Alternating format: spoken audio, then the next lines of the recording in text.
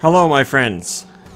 We are checking out Katana ZERO, which is a really awesome game. I am not allowed to show you anything past this level, so I'm showing you this level. There's plenty of pixel art games on the Switch. I love pixel art. I can appreciate pixel art and not appreciate a game because, you know, the art may be great, and I like the style, but the gameplay may suck, so just because it looks good doesn't mean it plays good. Katana ZERO is not one of those games. This is, man, oh, I shouldn't have done that. This is such an interesting game. I don't know how to describe it as far, like, the vibe is cool, weird, gritty.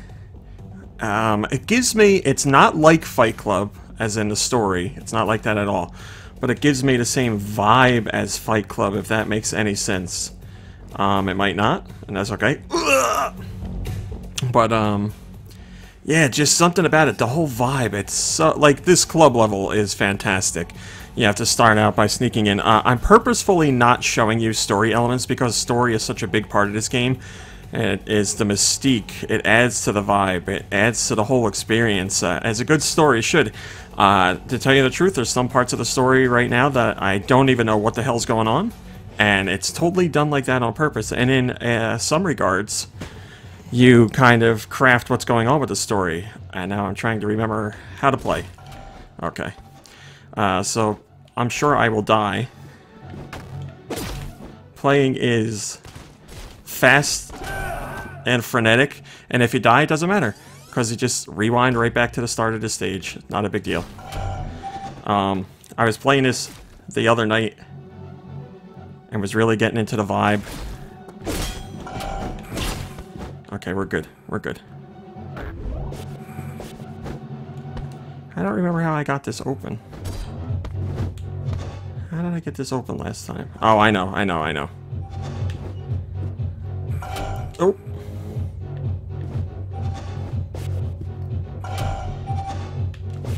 Good enough.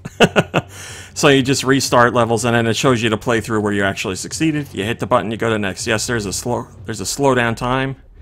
There's a quick dodge, and it's all about stringing together moves to make it through a level.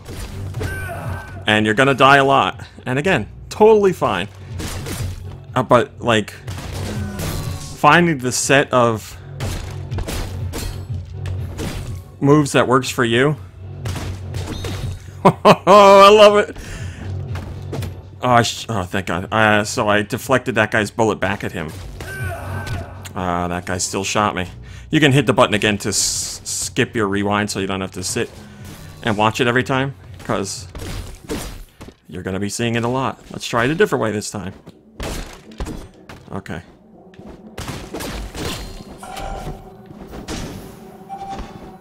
We're good.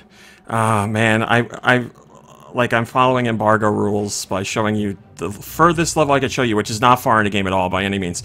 I'm trying to avoid story, but just trust me when I say the whole vibe of the game is just so great. It really sucks you in. Okay. I have already done this level, obviously, but, you know, later levels get much longer, and you're chaining things together and learning new maneuvers and stuff like that. So you go back to these levels and you're like, oh, it's a little hard to remember how I approach this. Each room's kind of like, Each room's kind of like a puzzle, because you figure out there's not one way to do the puzzle. But, oh boy! Okay, there's not one way to do a puzzle. There's lots of ways to do it. You just do what works for you. Okay. We're good. You can dodge quickly through stuff like this as long as you time it right. That guy's good. We're taken care of. Everything's great. Hopefully you're getting some of the vibe of this game. Obviously, the level design and the whole aesthetic here gives you some of that vibe. But yeah. Just, if I don't know how to describe it, really. It feels like one of those, like, special indie games. There's plenty of indie games I love, and I have a ton of fun playing them, but this is like an experience that'll stick with you through story and the gameplay. The story is so trippy, and I mean it in a wonderful way. Alright, let's see if I can do this a smart way.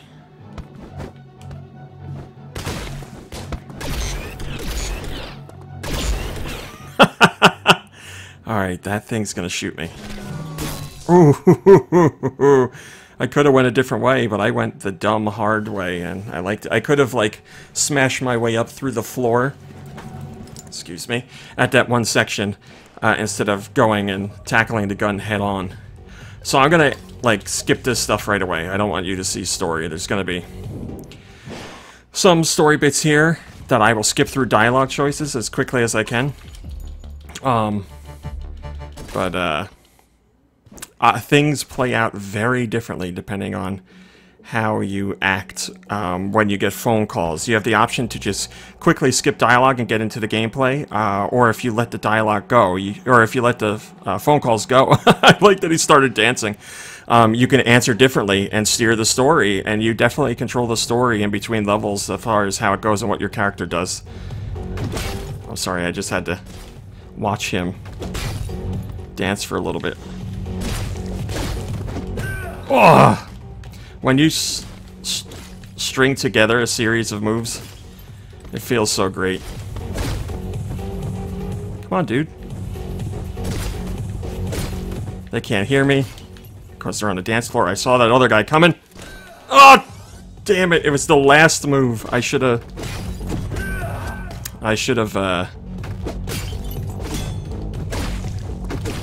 dodged it, but I didn't.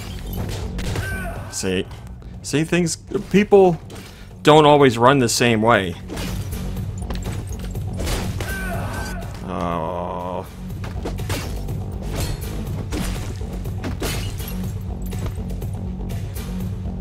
Let's do this the smart way. Let's not. Oh, I tried to deflect the bullet that I knew was coming. How often do you play a game where, like, your first attempt through... Oh, no! He shot the bottle. Your first attempt through is the best attempt. Obviously, like I said, you can use slow-mo, which I don't really use. That was stupid, but maybe I'll use it this time to deflect some bullets. Well, that didn't work. Let's try that again. I like the frenetic pace of the retries. Okay, feeling good. Going for this guy. Oh! Damn it! I didn't know he could shoot from up there. I thought he had to turn the corner. Yeah. This is, not going well.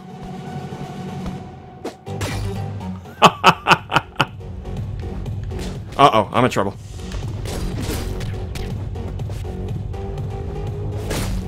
Okay. Oh, that guy had a rough day. Rough day at the office.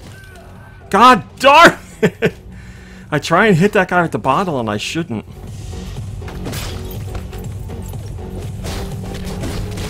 Best part is I didn't have nearly this much trouble the first time. Come on, buddy. Alright. There we go.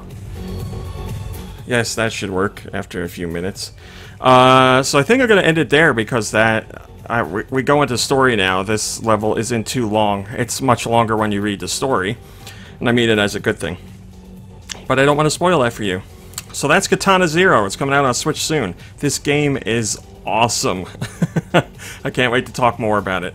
I will catch you in the next video.